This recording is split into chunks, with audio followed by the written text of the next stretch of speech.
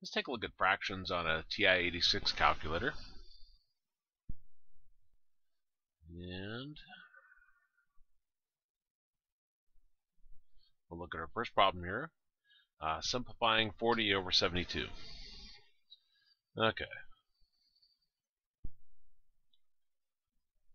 And there it goes. So I'll do 40 divided by 72 and then press enter. Now if you get a decimal, and this is just one way, you'll find on these calculators sometimes there's multiple ways of doing this. But if you get decimals, how you change it to a fraction form is you push your second button one time, and then you push the math, which is the multiplication here. It'll pop up this menu. We want to choose miscellaneous, so I'll press F5, the button that's below that. And we don't see what we're looking for here on this screen, so I do a more. That's the arrow here indicates there's more to the right. And that's where we'll see fraction. And you see the button right below fraction is F1. And then you push enter. So our answer would be 5/9. Okay, now to get this menu to disappear, you can press exit and then exit again. Excuse me. Okay, let's take a look at another problem. We want to add these two fractions together. So I'll do 1 divided by 36 plus 2 divided by 27. Enter. I get a decimal. If I want to change it to fraction, I'm going to do my second button and then do my multiplication for the math. I want to do the, I will go to the miscellaneous, so I'll do F5.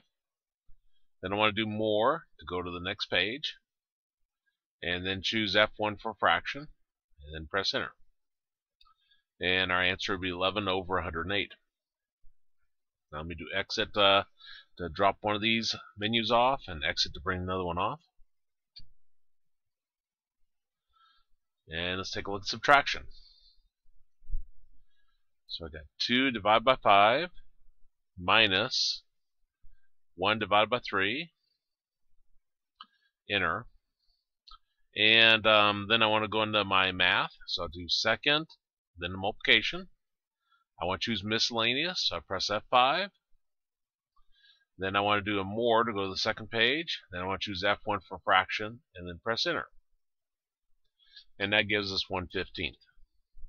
Now what you'll find is that if I were to jump into the next problem,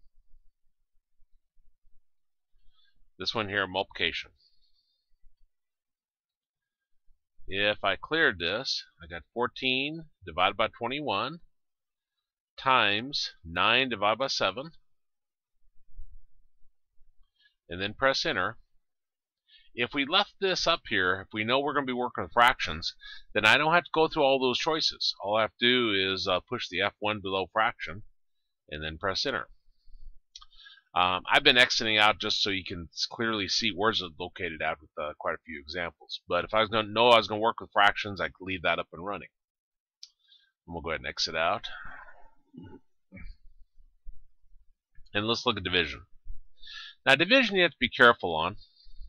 Typically, on any calculator, the best bet is to put parentheses around each fraction when you're plugging it in. So I'll do a beginning parentheses, 20 divided by 27, closing parentheses, divided by, beginning parentheses, 10 divided by 18, and then closing parentheses. Now some calculators allow you, there's a fraction capability, so you can actually type them in as fractions instead of using a division symbol. But again, just generally put parentheses around each fraction, and you can just type in and use the divide.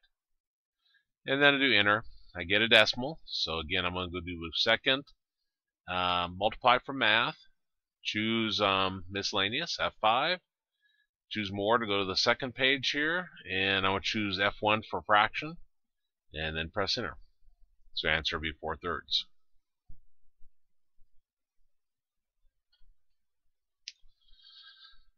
Okay, let's take a look at this one. Let me exit out, exit to get those. And here we got a complex fraction. Fraction inside of fraction. Again, trick here is put parentheses around top, parentheses around the bottom. Other than that, you enter it as you see it.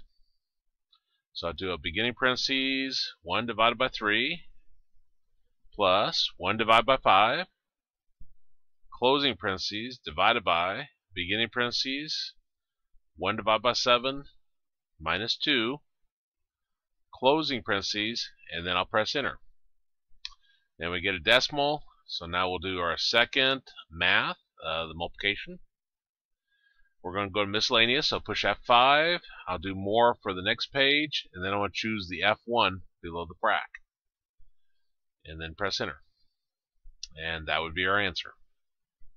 And that's how you do fractions on a TI-86 calculator.